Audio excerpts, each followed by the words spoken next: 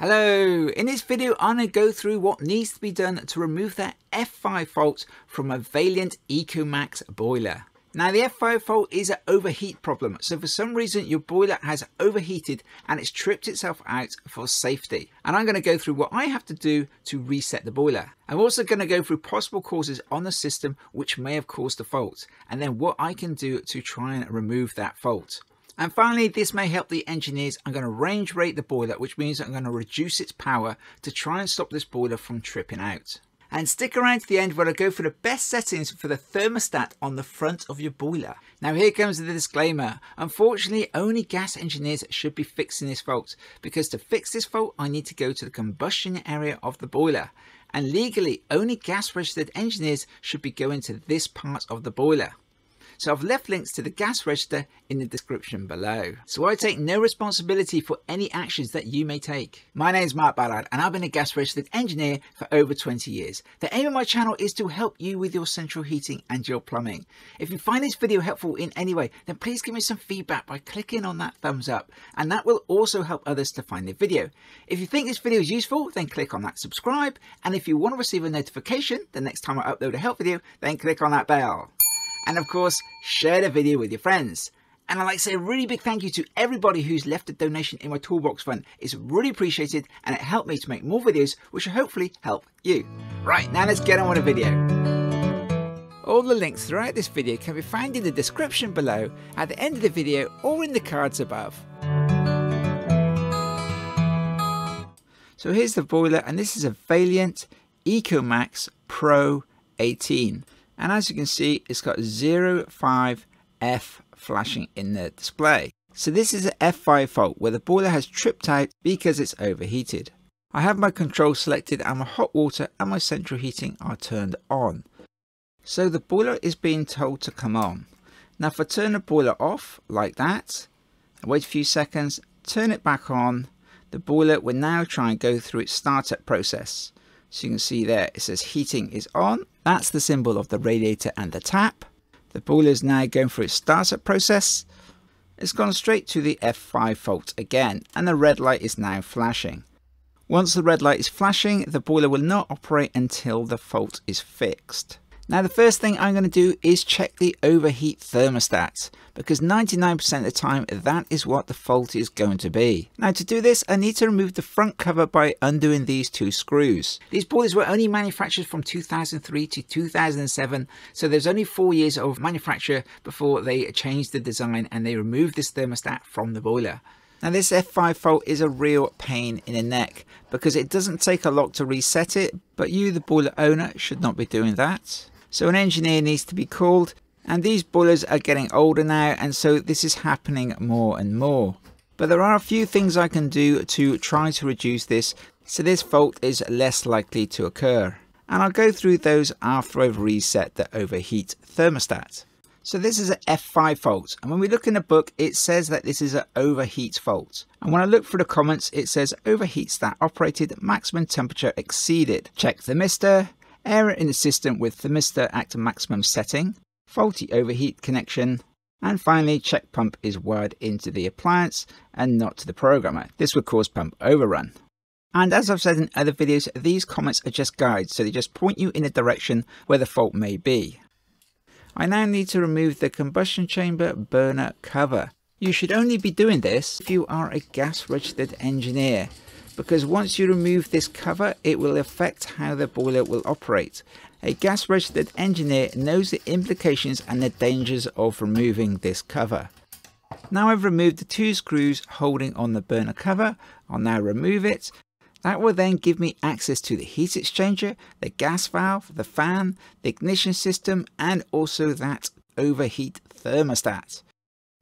I will find the overheat thermostat in the top left hand corner of the boiler, and it's clipped onto the flow pipe from the heat exchanger. Now this is a manual reset thermostat, and on the later Ecotech boilers they changed this to an overheat thermostat with no manual reset. So that did away with the problem altogether.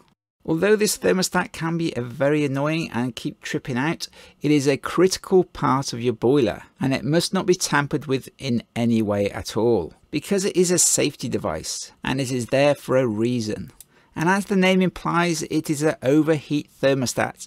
If you didn't have this overheat thermostat, the boiler has no control on how hot it could possibly get. So if for some reason there was a fault, the boiler would keep on running and basically just get hotter and hotter and hotter, and it could just literally catch fire and burn itself out. And that is why all modern boilers have overheat thermostats of some description. Now these thermostats aren't always facing the same way, but they're still exactly the same. Now here is the overheat thermostat, and in between the two electrical plugs is a little red button. Now when the boiler reaches 95 degrees, that is almost boiling, the button will pop out for safety and switch off your boiler, giving you an F5 fault. To reset the boiler, all I need to do is to push the button back in again. And when I do that, I will hear a little click as it goes down. Now I've used a pencil to do this just to make it easier to see. The connections are low voltage, but I'm happy in not going near them. Now I'm going to go back down to the control panel where I can see F5 is still flashing.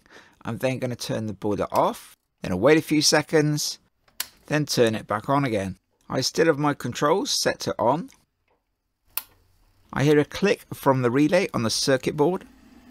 Then the fan starts running, gas valve open, ignition, and there we go, the boiler is now back up and running again.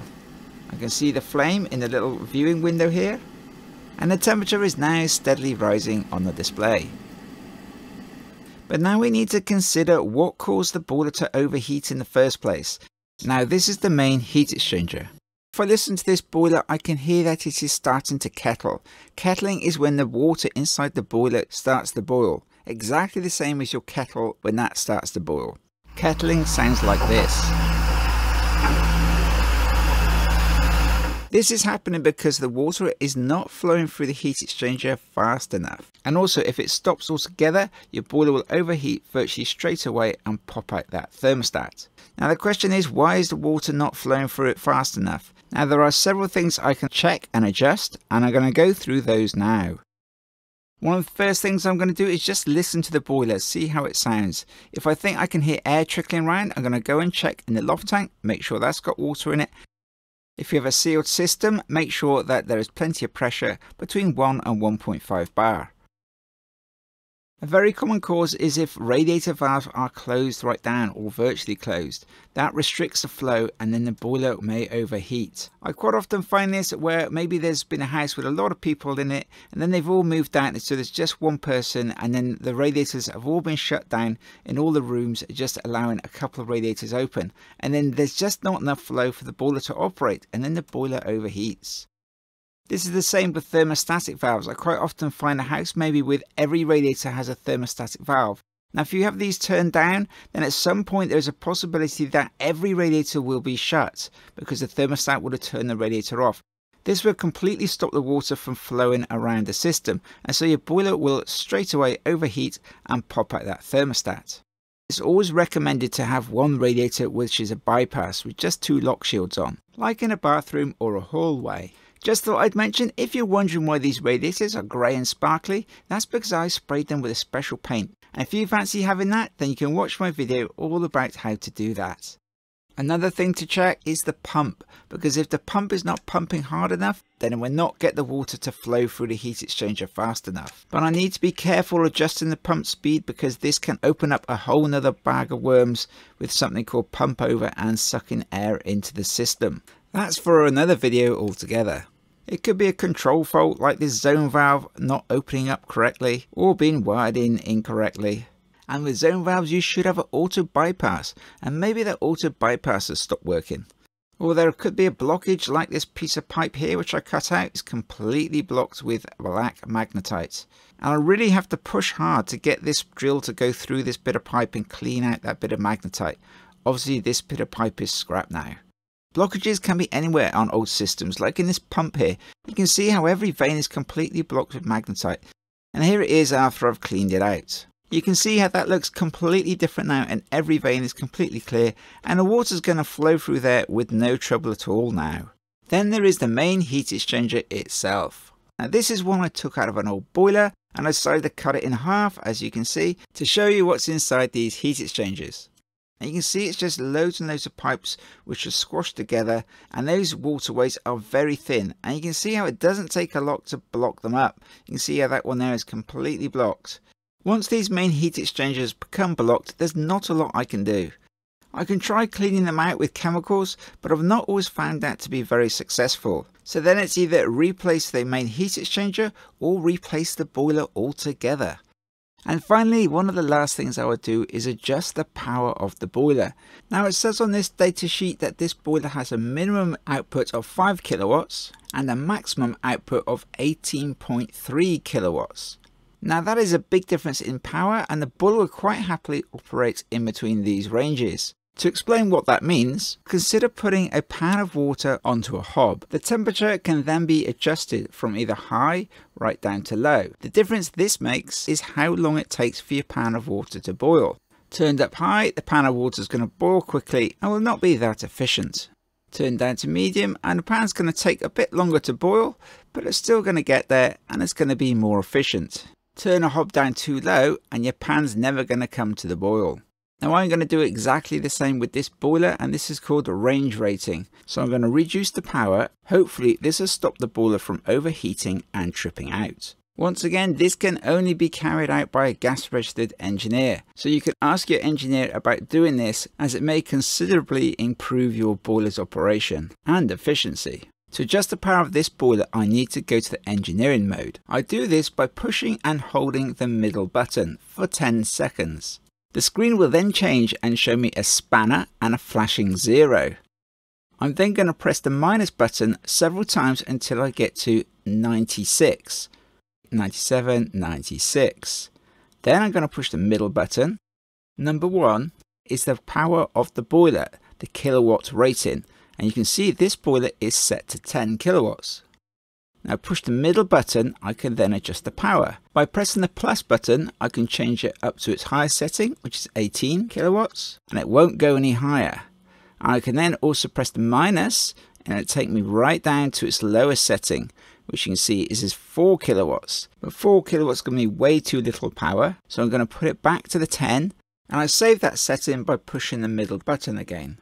And then the 1 will start flashing, and then that's it. That's how I can adjust the power of this boiler. Then to go back to home screen, just push and hold the middle button again for a further 6 seconds. And there we go. Now when this boiler comes on, I can see the flame here, and then I can see these little bars, and they indicate how much power the boiler is using. And because this boiler is a 18 kilowatt boiler and I've adjusted it down to 10 kilowatts, these little bars will only ever go halfway up the screen now, because it's basically half the power of the boiler. And when it's operating, the boiler will adjust its power up and down to what is needed. And then we'll see these little bars rise from the bottom to the middle as the power of the boiler changes. So if your boiler is kettling like crazy and tripping out, then adjusting this power will then hopefully reduce that from happening or stop it from happening altogether. Because it may be that this setting has never been adjusted and it's set on its default to maximum setting, which in most cases is way more power than is actually needed. And by adjusting this, we can make the boiler more efficient, which will save you money on your gas bills. Now it's also worth mentioning that I've fitted a magnetic filter to this system, and you can see it above the boiler here. If you don't have a magnetic filter, it's well worth getting one fitted. Some cleaning chemicals can then be added, and then the whole system might come back to life. Then you'd have a much cleaner system. Again, I've tried this in the past and it does work to a certain degree, but it will never be as good as new.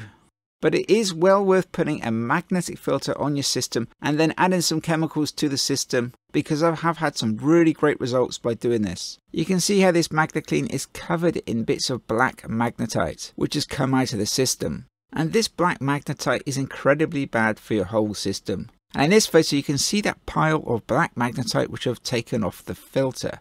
That's what's blocking the heat exchanger on this boiler. And of course you can watch my video all about magnetic filters. One last thing to mention is the thermostat on the front of the boiler. Now if I go back to the scenario of the pan of water on your hob, the thermostat on the front of the boiler is the setting of how hot your pan of water will get. Now on the front of the boiler we have 3 buttons. We have a picture of a hand, and we have a minus button, and we have a plus button. If we push the button with a picture of a hand on it in the middle, it will then take us to the boiler's running temperature. That's the temperature the boiler will try and run at. If we press the plus button, we can adjust the temperature up. And then if we press the minus button, we can adjust the temperature down, like this. So where should you be setting that temperature? Well, if you have a hot water cylinder, it is recommended to have that temperature set between 65 and 70 degrees. Because your stored hot water should always be kept between 60 and 65 degrees. That's the temperature at which bugs like Legionnaire's disease are killed, which can come from stored hot water and loft tanks. If you set your boiler temperature below that, then your hot water will never reach that temperature, and your boiler will be continuously cycling trying to get to the correct temperature. That's if your hot water thermostat is set between 60 and 65 degrees. As this is a high efficiency condensing boiler and it's running central heating and a hot water tank, the optimal temperature is recommended at 65 degrees. So that's the temperature which I'm going to leave this boiler set at. Now if this boiler is fitted onto a system where you do not have a hot water cylinder, then you could set this temperature down a lot lower, to say 55 degrees. And that may help to stop your boiler from kettling. And the lower the temperature, the more efficiently these boilers will run. But for this boiler, it's all up and running again, and fingers crossed it's going to keep on running and it's not going to trip out again.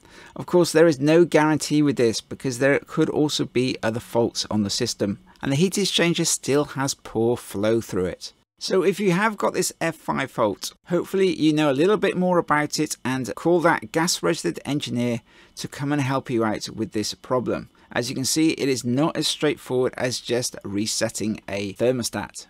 And finally, to find a gas registered engineer, I've left a link in the description which will take you to the gas register where you can find a genuine local gas safe registered engineer.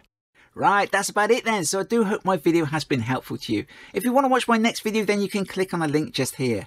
And if you found my video helpful in any way, then please give me that little bit of feedback by clicking on that thumbs up. And like I said, that will help others to find the video.